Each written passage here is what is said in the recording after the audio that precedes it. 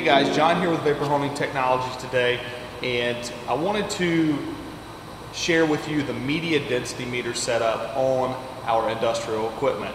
If you need tight process control, this is where the media density comes into play. Something that you can quickly and accurately monitor each and every time. But again, we have a system set up.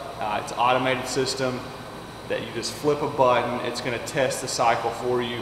It's going to basically settle down to your level. Obviously, if you're under the level that we have marked, then you need to add some media, retest it, and make sure that you're correct. If you're over the line, that means that, of course, you're too rich with the abrasive, so you want to remove some of that abrasive if you have a very tight process. So that's what this is about. I'm going to show you how this works, and hope you guys like what you see today.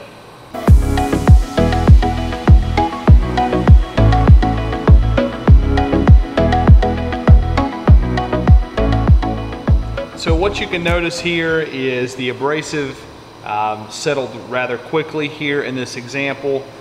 This is actually silicon carbide, number 70 grit that we're using for a demonstration. We're running at 20% abrasive volume, and you can see how quickly this was able to settle.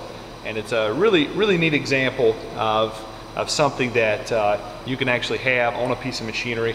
It's fast, it's easy, and it's repeatable. If you're managing an operation and you need very tight process control, that is exactly where this comes into play. And again, a very easy system to use, and certainly ask us about it if you guys have questions. Hope you enjoyed the video. Thanks for watching.